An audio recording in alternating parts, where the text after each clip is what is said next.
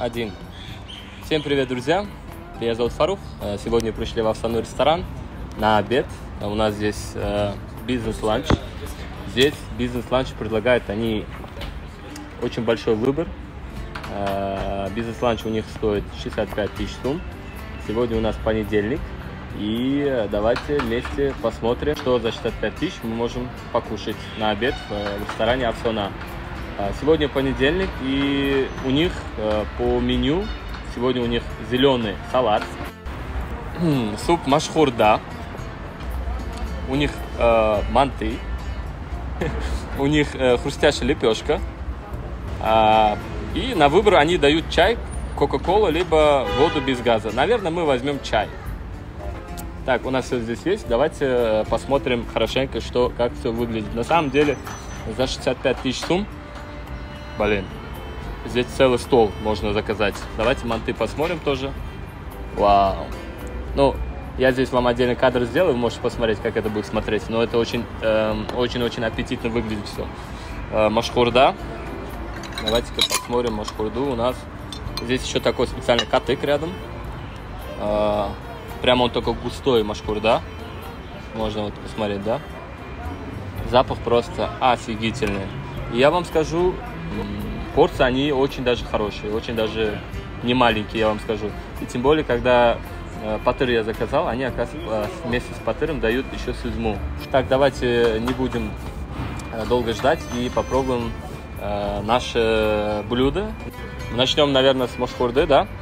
Здесь машхурда очень такой густой, что мне очень нравится. Знаете, как кушаете? Как эти корейские блогеры, они плохо поворачиваются, когда руку открывают. Вот так что ли? Да. Офигеть просто. Такую вкусную машхурду я давно не ел, на самом деле. Это очень вкусно. Вау. Давайте я катык еще возьму, потому что что-то прям катык хочется.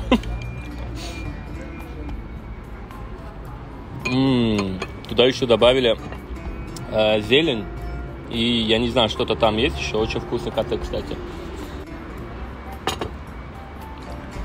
Блин, мне очень понравился, кстати, у них, как они подают манты. Как будто, я не знаю, по-моему, где-то в Китае так подают, по-моему, эти мантышки их китайские. Но у нас здесь узбекские манты. Блин, как они прикольно выглядят. На самом деле, очень красиво. Так, давайте-ка попробуем наш манты. Прям мясо у них огромными кусками. Я обожаю, когда манты не фарш туда кладут, а именно туда кладут мелко нарезанное вот эти мясо. Здесь именно так, что очень круто.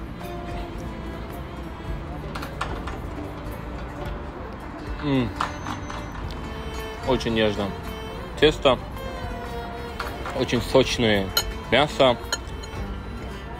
Я вижу внутри. Давайте я вам покажу.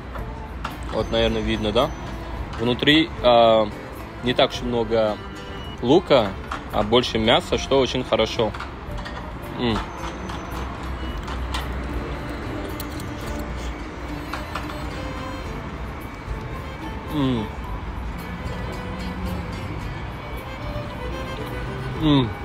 Это божественно.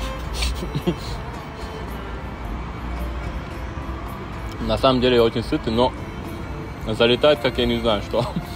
Очень хорошо залетает, очень вкусно. Но я думаю, что одну я оставлю Ольге. Мне кажется, кто снимает, вот сейчас оператор очень хочет тоже попробовать. Ольга того стоит, поверьте. Давайте попробуем их фирменные лепешки. У них два вида лепешки есть. Они есть хрустящие вот такие, есть еще такие большие, мягкие. И что мне очень нравится в Афсоне, то что хлеб они готовят здесь. У них есть два тандыра. Можем будет показать. И лепешка у них обычно очень такой свежий и горячий лепешка.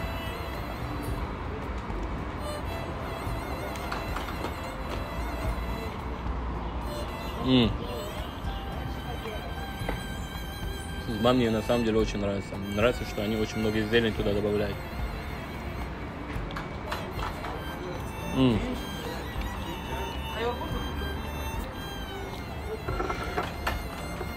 Как прийти на бизнес-ланч в Афсону и не попить узбекский чай?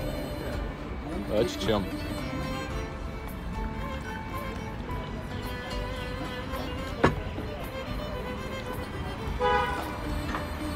Ой. Давайте попробуем их салат. Это салат какой? Зеленый салат.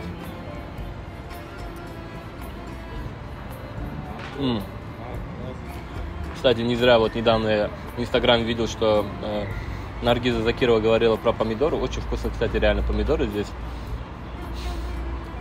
Это фрагмент мы поставим, да, сюда вот? Про Наргизу Закирову, которая она про помидоры говорит в Афсоне. Салат очень свежий. Очень нежный. Очень легкое. Я бы, наверное, ел бы его. Если вы не сильно голодный, я думаю, что салат прямо хорошо залетает. Очень вкусно. По-моему, мы все попробовали. Афсона очень хорошее место расположен. И я думаю, что те, кто рядом здесь находится, мне кажется, я советую вам сходить в обед, попробовать бизнес-ланч. У них очень хороший выбор бизнес-ланчев.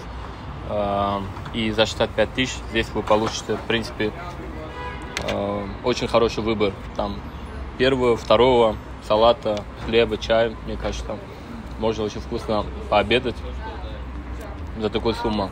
Поэтому я вам советую, если хотите вам еще такие обзоры, нажмите лайк и подписывайтесь на мой канал. И мы будем чаще ходить и снимать для вас такой контент. Вот. Так что спасибо. Я буду дальше сейчас доедать свой бизнес-ланч, а потом пойду-ка работать. Всем спасибо.